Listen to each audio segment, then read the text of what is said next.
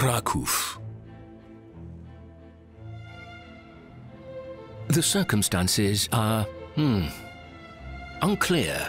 Karol Szymanowski is carrying the score of his grand new work to the musicians of the Philharmonic. Could anything spoil such a big moment? As it turns out, it could. Let's hope that Szymanowski remembers what he composed and will be able to reconstruct the lost fragment.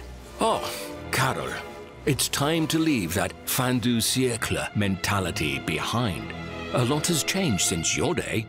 The creation of PWM Edition, for example, which not only publishes music and books about music, but has also set up the Polish Music Library, which is collecting and digitizing archive material and making it available to the public.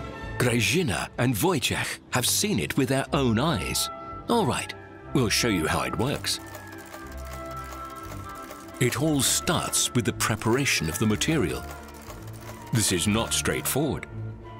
For example, sheet music used by orchestras is held in Warsaw, from where it must travel to Kraków. The next step is to scan the material in high resolution and, if necessary, with additional lighting. Those plain scans are saved in the repository. To ensure that the digital version is of the best possible quality, the material is cleaned and corrected. That gives us the retouched files. Next, all the most important information about the material is entered into the digital database.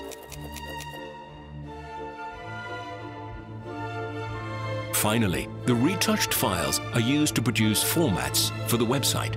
These are also entered into the database.